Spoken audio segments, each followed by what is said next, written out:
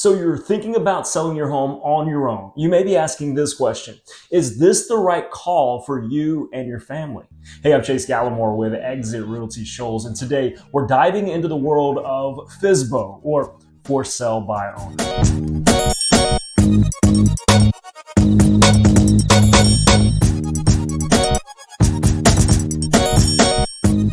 First things first, let's understand what FSBO actually means in the real estate world. It's basically when the owner sells their house without any representation from a real estate agent. I know. Thank you, Captain Obvious, right?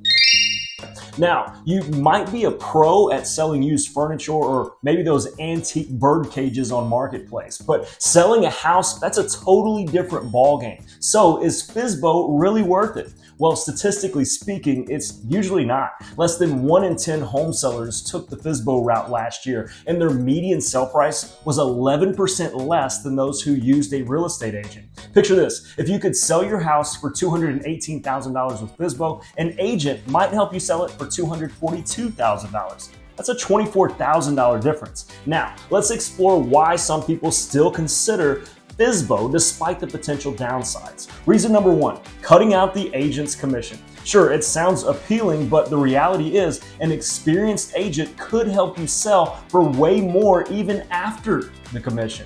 Reason number 2, you've got a buyer already lined up. Sounds convenient, right? But without an agent, you're basically on your own if things go south in this deal. Reason number 3, speeding up the sale. FSBO homes do sell faster, but is it really worth sacrificing tens of thousands of dollars for a quicker deal?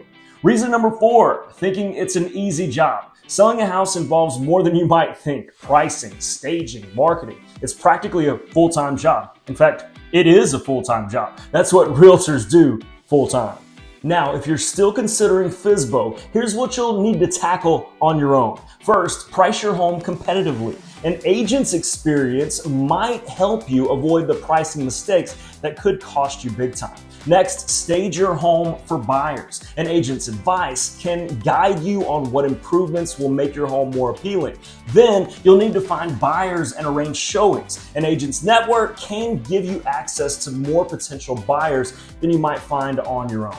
And once you have offers, you'll need to pick a legit one with a mortgage pre-approval. Negotiating, it can get a little tricky, and an experienced agent is your best ally in securing the very best deal. Finally, you'll need to manage mountains of paperwork and all that legal stuff. Trust me, having an agent to handle this for you can save you from all the headaches and potential mistakes. In conclusion, selling your home is a big deal, and going the FSBO route might not be the best idea. A real estate agent brings experience, expertise, and a network that could mean the difference in tens of thousands of dollars in your pocket. So before you DIY your home sale, consider the value a professional can bring.